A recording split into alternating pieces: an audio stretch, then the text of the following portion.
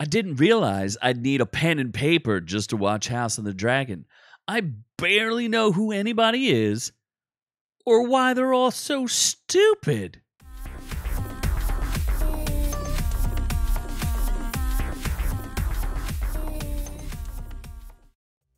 Yeah, that's right. I'm back, and I finally got caught up on Game of Thrones. Well, the spinoff of Game of Thrones, House of the Dragon, which we thought season 1 was pretty decent. Not amazing, but pretty decent. And I'm finally caught up to season 3. I am on pace. I should be doing more reviews of this as we go along, but I'm not impressed with what I'm seeing so far.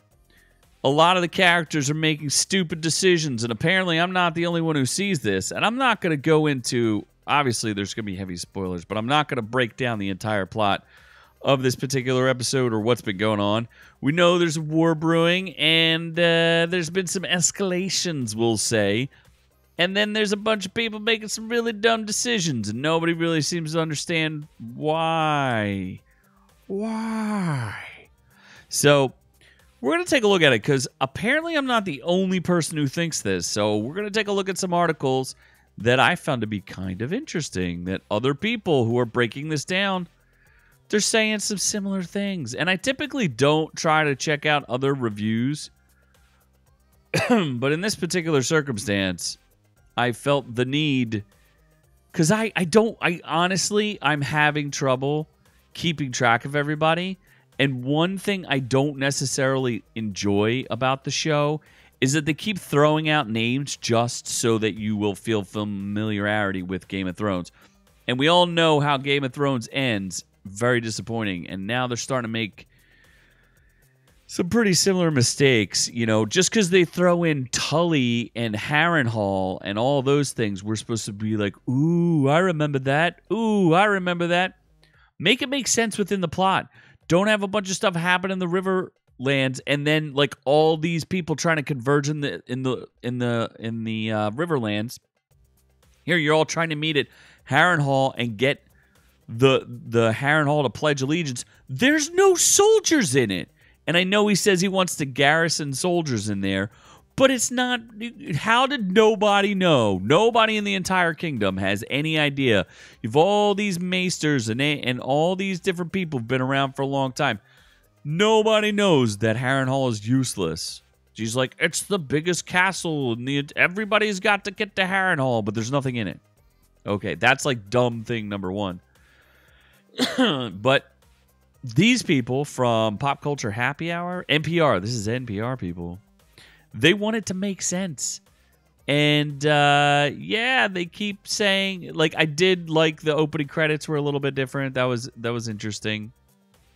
They start off with this old mill.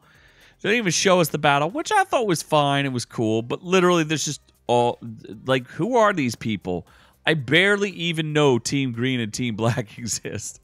Yet I'm supposed to know why these guys are fighting. And apparently, the only reason why they're fighting is they don't like each other anyway. Oh, okay. Whatever, man. But they're saying, as they go through it, they're breaking down everything that happens, and we'll get to the most important point, which is the cliffhanger. I guess they left it out on. But they're like, pencils out. We're going to be throwing a lot of names at you.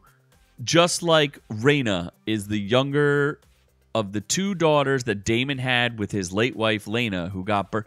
I don't care about any of these characters because I don't know who they are. And the few characters that I do know don't seem to follow any sort of character motivation. I have no idea why anybody's doing anything. They got into a big fight, like Daemon got into a big fight in the previous episode. Don't know. No one seems to know what his motivation is. He's just angry at everybody. Okay. And then you have Rhaenyra, who's literally, like, seems pretty smart. Like, she's spent a lot of effort trying to get to where she is, and then makes one of the dumbest decisions I've ever even heard of. And she's sending all her kids away for no reason. They're like, we have too many characters. We just have to get rid of them. There's just too many. And then what Sir Kristoff is doing? No idea. Why is Sir Kristen Cole so annoyed at everybody? Don't know. His haircut looks so stupid.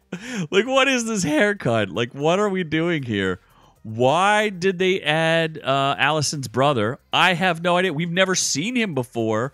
I don't even know if we've ever even heard of him. And he just shows up. And I'm just like, why is he there? Why is he going with her? Does he need like a babysitter? Because Kristen's not the one who needs the babysitter. It's her brother. So I don't know. Sir Gawain Hightower, no idea why they added this. Let's just keep throwing characters that have no purpose to the plot whatsoever. So again, this article is kind of going through it. Yeah. By the way, there's an entire 5-minute scene where some guy claims to be the illegitimate child of Valerian, and there's no reason for him to be there. I don't understand. I don't know why he's talking. I don't know what the whole scene is for. The guy clearly has nothing to do with the plot. They completely skip past the 100% unnecessary, I'm hoping it's simulated fellatio scene. Like, why that was... They're just trying to shock us at this point. Like, there's been barely any nudity in the show, and then all of a sudden we get 2 wangs and a... I don't even know why is all this? And I'm not afraid of the nudity, but it doesn't add anything to the show. You know what I mean? When you open up a curtain and there's like a simulated oral copulation going on. Why? And no one's going to talk about it because they're just like, yeah, we're going to pretend like we didn't see that. Like that actress, we had to hire an actress who needed to do... Like, come on, what are we doing here? Why? Why? It doesn't... If it added to the scene, I could get it. But where is the intimacy coach in this one? You know? Why are some shows like, yeah, we have an intimacy coach and blah, and then they throw something like this in there, which is completely unnecessary? Where's the intimacy coach? Come on. Anyway, there's a bunch of stuff going on with Dragon. That they talk about the Dragon. Dragons don't do anything. She was told not to even engage them anyway. But let's get to the dumbest part. The absurd reunion scene was as bad as Game of Thrones final seasons. Michael Walsh from Nerdist. These people real pissed. And I just was like, at the time, I was like, wow, this is kind of stupid. But apparently, a lot of other people think it's even dumber than I thought. So essentially what happens is the 2 girls get together. Oh, we did have a very brief, nice cameo from Young Hotness. But, yeah, I'd like them to bring back both young girls, but they didn't. But that's okay. So anyway, Alicent and Rhaenyra have a bit of a reunion. Her idea is, I must go see her in person. We exchanged letters. Alicent sent her a letter. She could have kept sending letters back and forth. But she's like, no, I must see her in person. So she sneaks into the Sept so that she can talk to Alicent in person. And then they basically accomplish absolutely nothing. And it's not even...